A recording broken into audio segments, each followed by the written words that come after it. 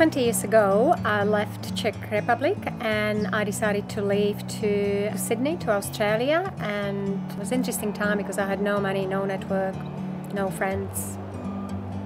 At that time, I was trying to look for some motivational quotes or inspirations, and my motto at that time was feel the fear and do it anyway.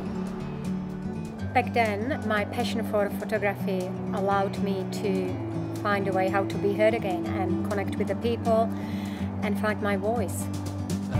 Eventually, my corporate career kicked off and I was working as marketing manager in a large international company until we left Sydney and relocated to Geraldton. Combining my passion for photography and my marketing expertise, Flash Marketing was born.